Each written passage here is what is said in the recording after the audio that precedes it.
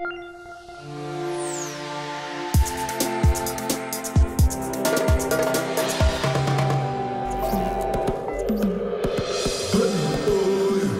is technically defined as a slum that I really feel is a place of opportunities.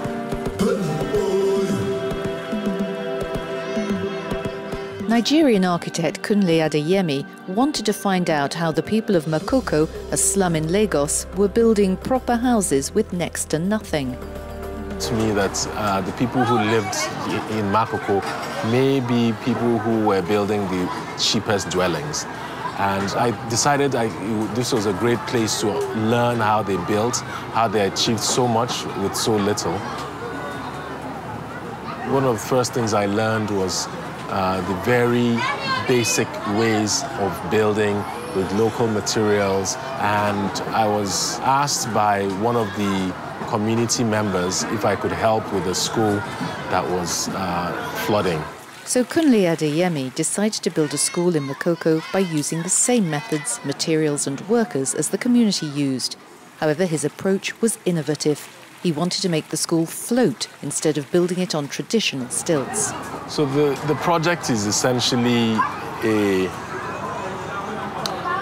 an improvement to the existing building typologies that you see here. In most of the cases here, the buildings are on stilts, which means the rising sea levels, they are subject to flooding, but we've found a way to allow the structure to float and adapt to the changing tidal conditions.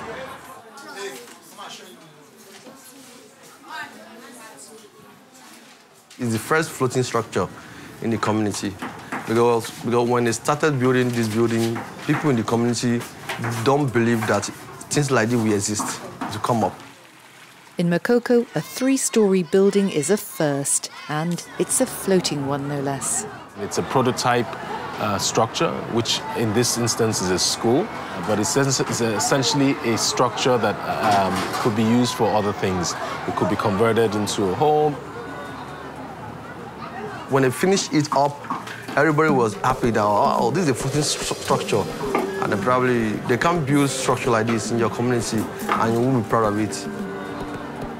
Climate change will certainly influence the way we think about our environment, and hopefully the architecture should also respond to such influence.